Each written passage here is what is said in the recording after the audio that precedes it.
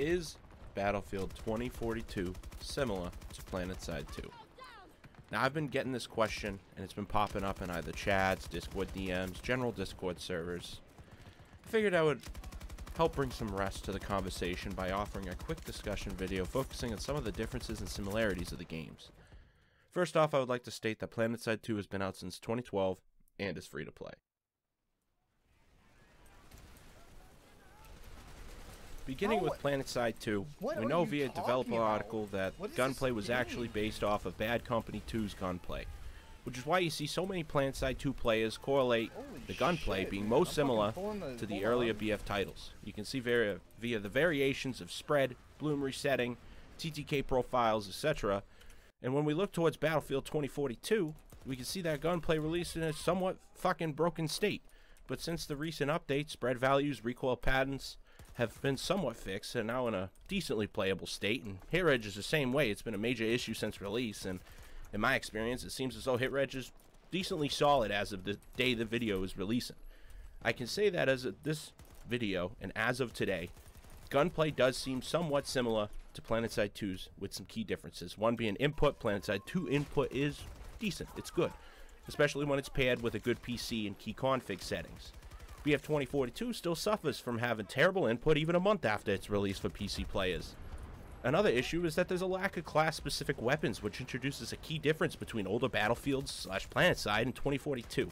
It's going to segue into our next point, which is classes.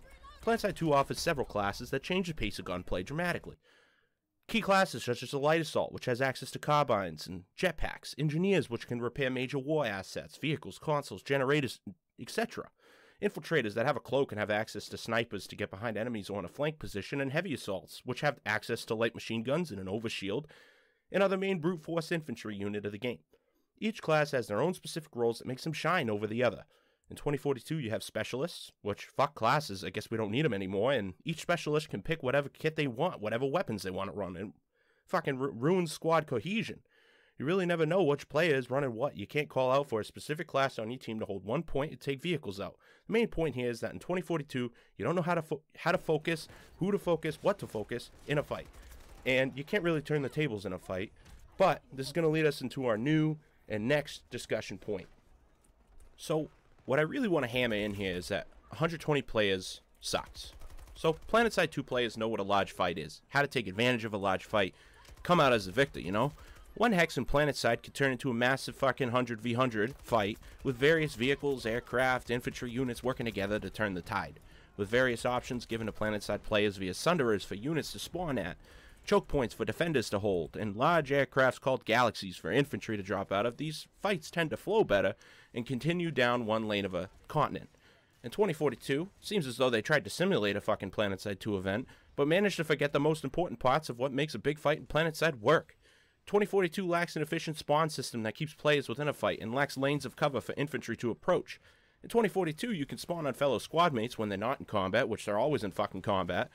You can only have a max squad of about 4 or 5 players, spawn on certain vehicles, and if you don't own a capture point, you can't spawn on that, but if you do, you do.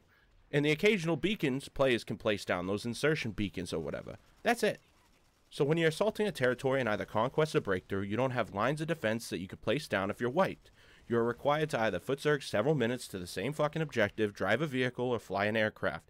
You cannot form platoons or large squads to assault objectives, you cannot place down key fallback spawn points, and you can't even communicate with other squad / players, as voice over IP is non-existent, as of this video.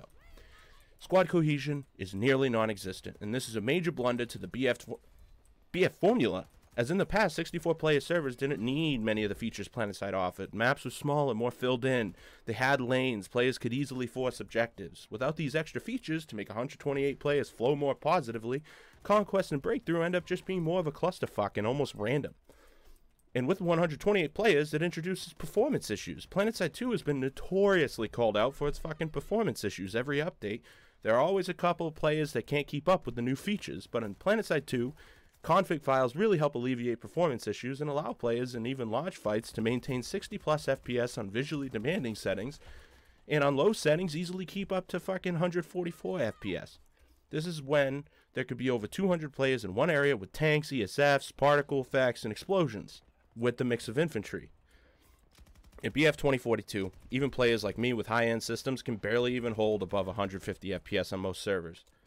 And now we all understand 2042 is a new game, has 9 years on Planetside. However, it's unacceptable that a game releases in a state where even players with high-end PCs still struggle to get optimal FPS, which in turn hurts the budget players who can't, and they end up suffering with 30 to 80 FPS given the map and player count.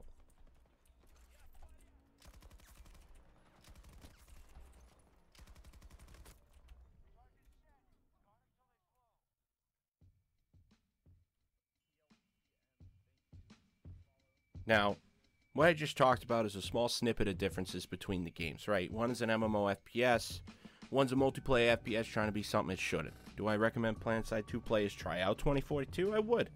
But on certain terms, if you have a good PC, enjoy infantry gameplay, and can deal with crashing bugs and issues the game released with, then sure. But Planetside 2 is still free, still offers a good mix of gameplay and performance. Overall, Planetside 2 still offers something unique that no game can. A large-scale FPS battle that spans over an entire continent during prime time. Yeah, it's older, yeah, it has its issues, but those issues are far less than what a $60 fucking game has, which I know most people spend fucking $90 or more on. If you're interested in more Planetside 2 videos, I have many on this channel. If you're a Battlefield 2042 player coming around and want to try out Planetside, maybe I'd give it a shot too.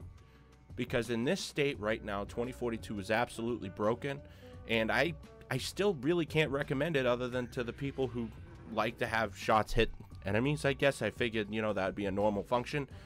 But I guess we got that now in the last update. It only took them about a month to do.